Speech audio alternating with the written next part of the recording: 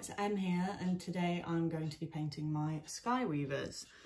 I did ask on post previously whether it's better to paint them before I glue them to the bike or after, and I Am Tib kindly said to me, don't glue them, it's way easier, but unfortunately I'd already glued one by then. So we're going to see how that affects my paintwork. At the moment I've only got the plan to put a base on it, Abaddon black. These are my brushes here. So I'll cut to me painting and we'll see how I get on. If you've got any advice for me, that'd be great, because it is my first time painting anything other than just Harlequin models. So yeah, wish me luck.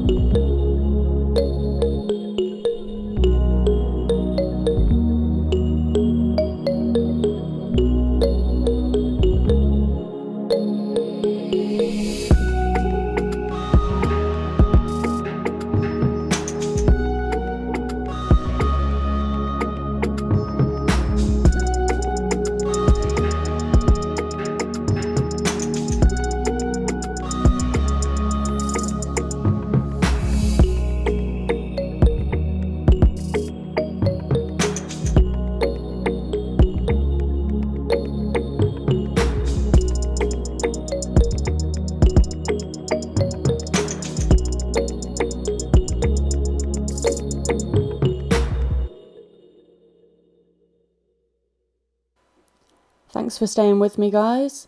Couple of things to cover. This is my first time making an iMovie, or any kind of movie for that matter, and I've got the camera the wrong way, so apologies for that. I'll make sure in future the camera is the correct way, because you can't see as much as I was hoping you'd be able to.